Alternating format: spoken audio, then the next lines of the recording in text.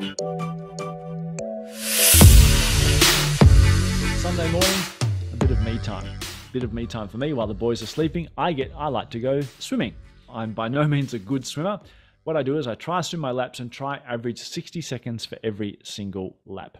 And I'm not exactly precise. I tend to bounce around all over the place. But what I want to do is try and measure my variability. I want to sort of see how good I'm going. So obviously I measure my lap times with a little counter.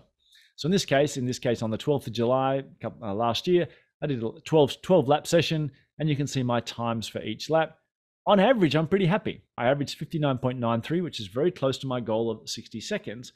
But the reality is averages can lie, because I could have done this, I could have done this for each lap. It could have been all over the place. So what I really want to see is how often is each lap close to 60 seconds. So one thing I could do is look at a moving average, say for every 3 laps. And that's a nice easy query we can write using, once again, a window function. If you haven't seen these are exceptionally cool. Go to my YouTube site, there's a 30 video playlist on how to write analytic functions. But we can see a moving average is, well, I'm using an average of the elapsed time. How do we define a moving average? Well, partition by each session, because every time I do my set of 12 laps, I want to reset that moving average. I'm ordering it by lap, so I'm processing the rows in this particular order. And here's the magic. I'm saying for a given row, look 1 row back, 1 row preceding, and 1 row following, which gives me 1 back, the current row and 1 following, that's 3 rows, and take the average of it. And that gives me a moving average, which gives me this column. If there's no 1 row before, then this 59.2 will be the moving average of the current row and the next row. There is no preceding row. But once I get into the rows, it's 3 rows moving average. So this is useful data for me as well. So that's one way I could look at how smoothly I'm swimming my 60-second laps.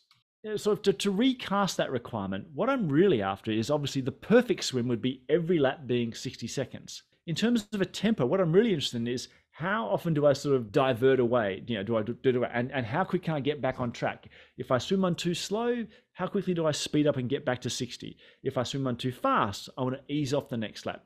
If I do 3 too fast, how quick can I ease off? I'm looking for how quickly I can get back to that 60-second tempo. If I look at the raw data, what I'm sort of looking at is sort of a series of deltas. Lap 1 was 1.3 seconds too quick. Lap 2 was 0.3 seconds too quick. So now I'm going too quickly. I'm going to blow up. But the third lap, I got myself a little bit slower, and the fourth lap very slow. But these 4 laps actually got me back to a delta of 0 when I added up. So these 4 laps, I was actually ended up with a net result of 60 seconds. It took me 4 laps. Ideally, every lap would have been 60 seconds, but at least I sort of got back on track after 4 laps. 60 seconds there. And if we look down, there's also one down here. This one here was also 60 seconds, 0.4, 0.1, 0.4, 0.1.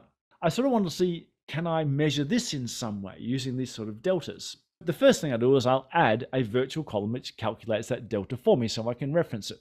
Now, to make sure my application doesn't break by adding a new column, I can make it invisible. Queries can still use it, but none of my existing application code is going to be impacted.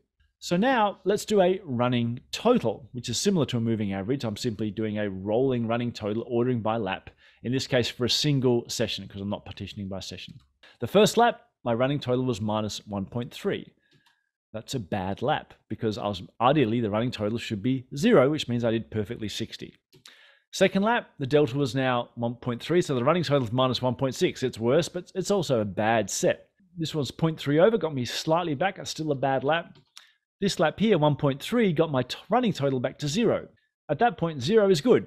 0 means this batch of laps got me at least back to an average of 60.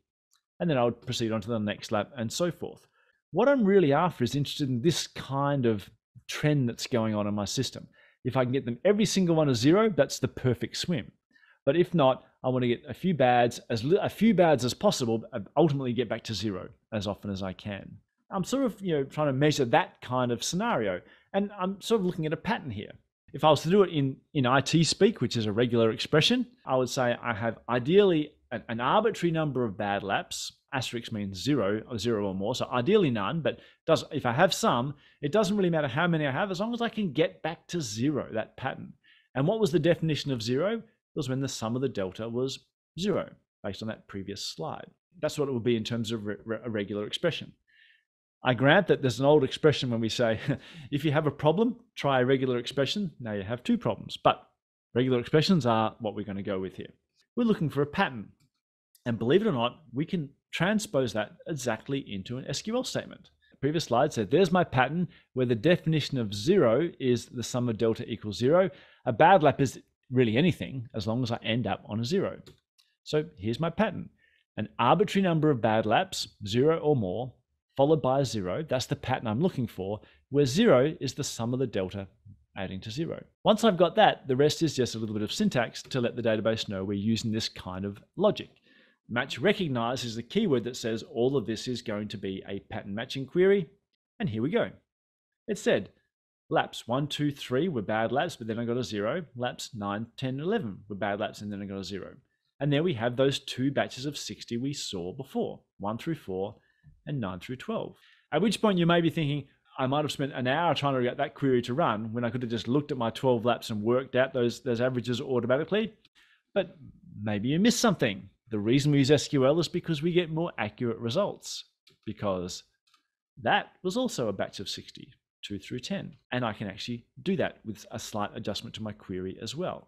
I can actually tell the database I want every single possible pattern match no matter where they start. So 1 through 4 was a pattern. Even though I've covered rows 1 through 4, I now want you to start back at row number 2, which is the next row after this pattern completed. So 2 through 10 was a batch of 60. 4 through 10 was also a batch of 60. And 9 through 12, as we saw, was a batch of 60. SQL gives us a much more complete result because we don't miss anything that our eyeballs would normally miss.